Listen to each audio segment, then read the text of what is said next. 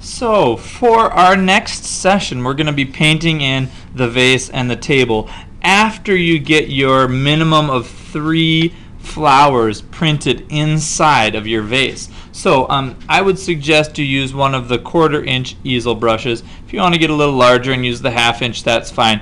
But I want you to be able to do some patterns on your vase and on the table. So number one, you're going to need a palette and a palette paper, a little bitty water cup to clean out your brush when you need to, a full cup of clean water and an empty cup for your dirty water. Then start with 2 colors. I don't care which ones, but I want them to be analogous. Can you remember what analogous means? Right, that means they're next to each other on the color wheel. So if I start with my purple, I can either choose then red or blue. I'm going to choose red. So those are my 2 analogous colors.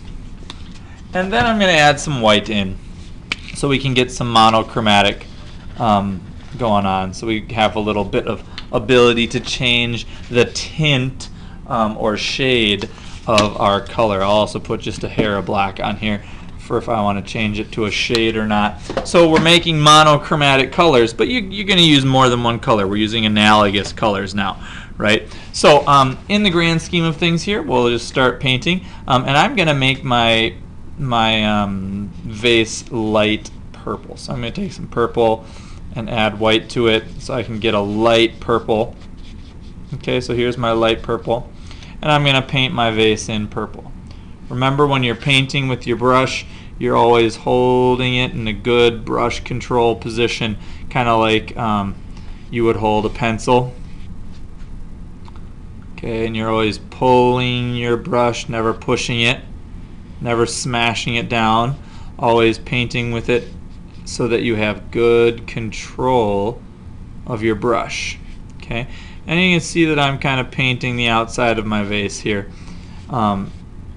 Kind of controlling the paint as I go, mixing a little bit on my palette so I'm getting nice mixed colors. Okay. So Mr. Lundgren, you can fast forward until the pattern part.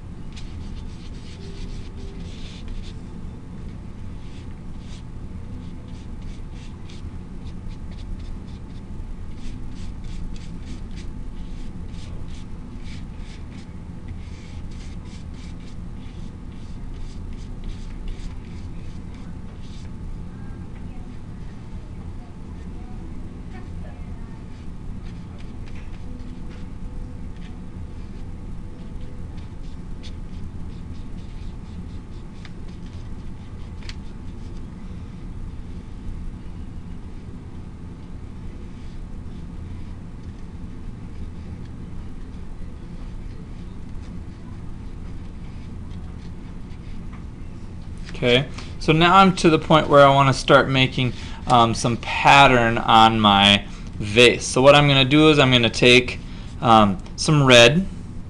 I'm just going to put some little polka dots onto my vase. So I've got a little polka dot pattern. Now, is it going to be a pattern like an AB pattern? Not exactly. It's just going to be a polka dot pattern, meaning I've got the polka dots kind of standing out against a purple background. Okay, it's not going to be like everything in a row or everything lined up nicely. It's just going to be a polka dot pattern.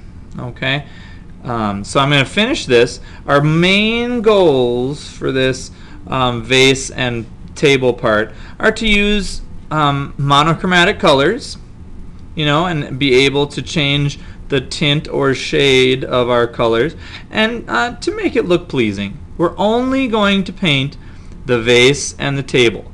I don't want you to paint this area up here behind the flowers, because you can't paint inside the flowers. You can't paint around them. It'd be really difficult to get that to look nice.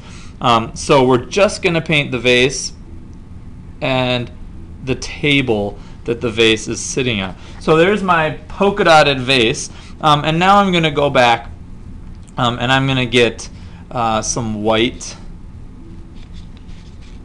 and some red and mix some pink. Okay, and remember pink is red plus white, all right, but not magenta like the color that comes out of the tube, but it's red plus white. I'm going to paint my tabletop this pinkish color.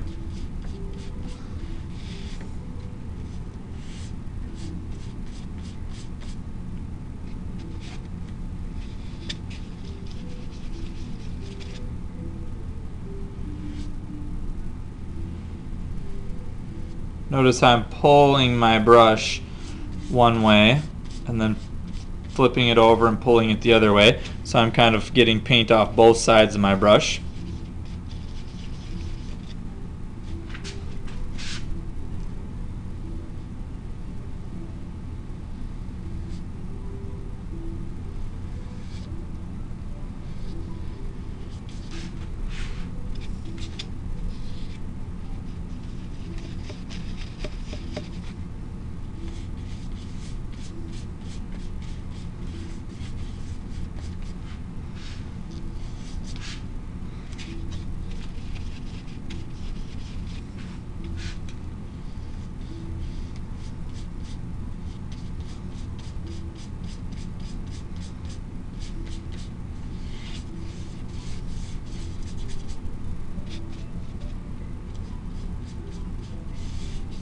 Okay, so there's my very basic table with my vase, my polka dotted vase on top.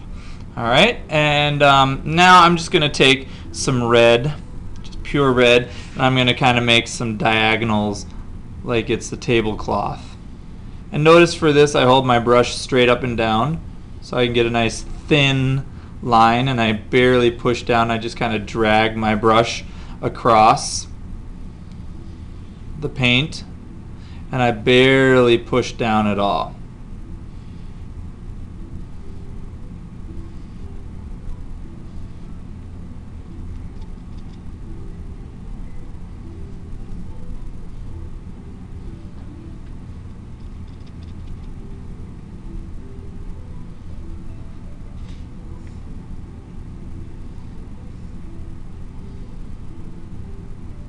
Notice I do overlapping there. Alright, so there's my table with a very simple just line pattern. So when you're done, you should have your flowers, at least 3 printed flowers. You should have a vase painted with some kind of pattern on it, and then at the table with one color and some kind of pattern on that.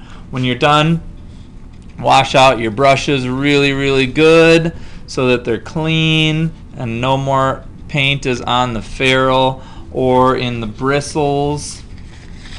Okay, so there's a clean brush, no paint on the bristle or on the ferrule here or on the bristles up there. And then clean up all of your supplies and put your painting in the drying rack.